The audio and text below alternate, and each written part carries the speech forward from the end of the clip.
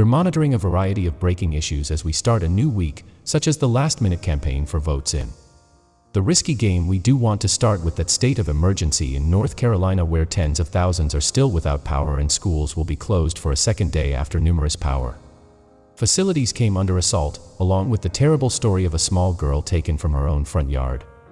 The FBI is now engaged in the probe as the power company says it might take days before energy is fully restored, according to officials who claim someone or a group seems to have deliberately attacked the grid with gunshots. North Carolina. Good evening, Mark.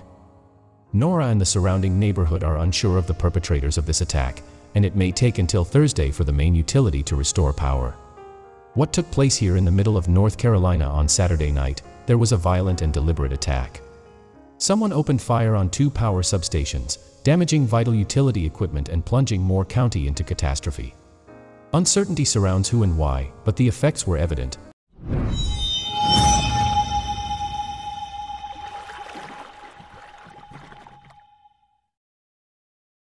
Like with these traffic signals in Carthage, North Carolina. This is not what I intended to be doing today, last night, or the night before, stringing electricity lines and eating cold ham in Steve and Meg Wilkins' unheated house at 55 degrees. Earlier this year, the U.S. had over 55,000 substations, and news had received a report from the Department of Homeland Security in January warning that domestic violent extremists continue to devise plausible, detailed plots to target power infrastructure.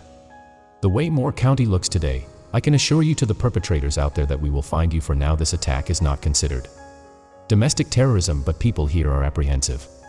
60 Minutes profiled how lightly protected and vulnerable they frequently are. It turns out that taking out fewer than 20 critical substations all at once could black out the entire country. Difficult predicament.